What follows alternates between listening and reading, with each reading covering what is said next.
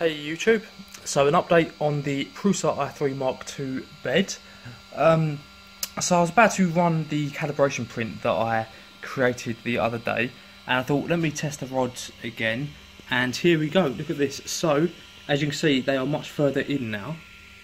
There's the two of them. A bit of dust on top of here. So I literally just pushed with a bit of force and they actually did kind of click in. So I thought they were in, but to be fair, the other sides were the same distance out as these, but obviously that still can make a minute difference. So they've all been pushed in firmly now. In fact, these zip ties could probably be tightened, but they're not going to lift up anyway. So yeah, the rods are down, so what I'm going to do is do a couple of little test calibration prints, and we'll see how they do. Get the live Z adjustment down, because they probably will have to go maybe a couple of millimeters down now, and we will see where we're at. So I've just heated it to PLA preheat. I'll do that and I'll be back in a moment and we'll see how we are. Okay, so I did the Prusa calibration that comes with it, and I'll just zoom in now so we can see. So it starts up here, and as you can see, if I come in, this is whereabouts it has that dip. So look, it starts thick, a bit too thick there, but probably just because it started like that, and here it goes very thin, almost as if the not under extruding, but like the nozzle is too high from the bed. So then we come along here, once we come down it starts to get better. So see this next horizontal line, see if I can zoom in here and focus. Is it going to focus? Okay, that'll do. Anyway, you can see that's quite a nice line. Might even look too low there, but from up here it doesn't look too bad actually at all. But as you can see, it's a bit thicker there than it is over there also. So come down to the next line, and that's probably a bit too close to the bed if anything, although it tapers off slightly there. Come down here and again it gets a bit fatter. That's a bit nicer, not quite as fat as that line there. Quite a nice line. This one here, not bad again, pretty smooth all the way through. And then finally down here, let's focus here, and we can see that's not too bad either. So I think my rabbit is making a lot of noise right now. So yeah, so it looks like there's still some type of warpage around here. I'm not sure what that could be, although I mean, I thought about maybe I could loosen this screw and push it up slightly, but then this bit here is fine. It's just over here we need it up. So I don't really want, in fact no, over there, sorry, it's even further, isn't it? So I'm not too sure what to do about that.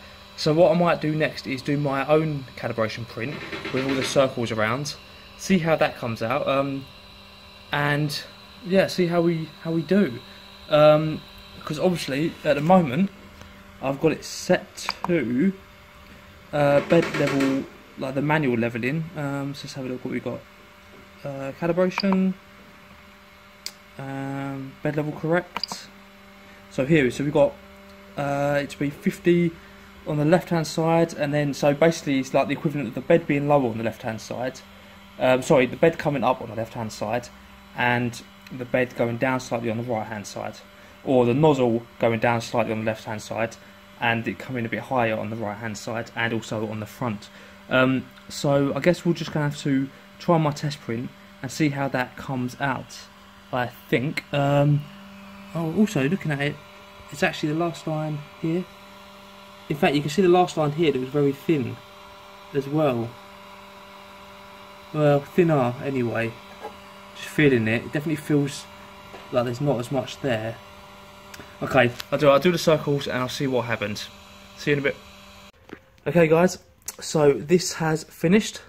And as you can see, it's not actually looking too bad at all. A couple of little bits which I'll point out now. So basically it starts with the top left, and as you see that's pretty decent. Slight gap at the bottom there. This one again looking quite nice. Down here quite nice, and pretty much all along the front is looking good. There's a few gaps on the edges of a couple of them, but I'm more inclined to think that's just happens to be with this circle, because a lot of them are like that.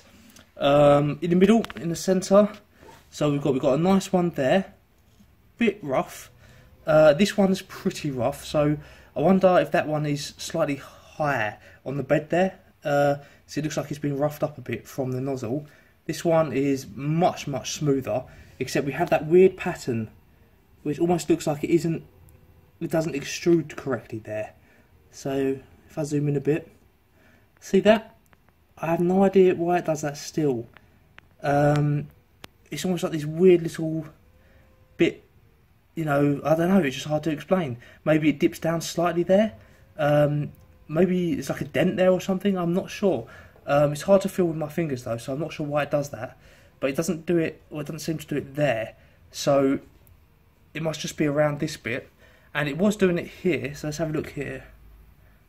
But that actually seemed to print okay.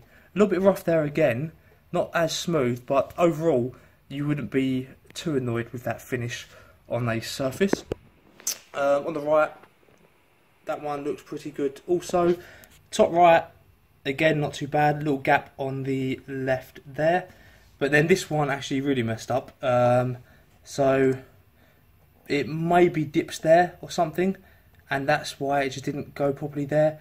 Or maybe it's a cold patch and this filament has to be quite hot for it to stick. So that may be why. But otherwise, I mean, overall, I mean, I can use all this part of the bed now, it looks like, without any problems. So maybe putting the rods down helped slightly. I've still got those parameters set for, you know, the front of the bed this way, side of the bed that way, etc. I don't want to do anything more to it because, I mean, this one feels rough, this one feels smooth. Oh, hang on a sec. Oh god, I've got a rabbit escaping. Okay, well anyway, so I better go get him. So yeah, it's not too bad. So apologies for anyone who mentioned about getting the rods pushed down, and I was like, oh no, they are. So I've done that. Looks like it's helped slightly. The next step will try and be figure out this dent, and maybe getting the metal ruler and using the torch behind it and seeing how that does. So anyway, subscribe if you want to. Stick on the notify for the next video, and I'll update you with this soon. Cheers.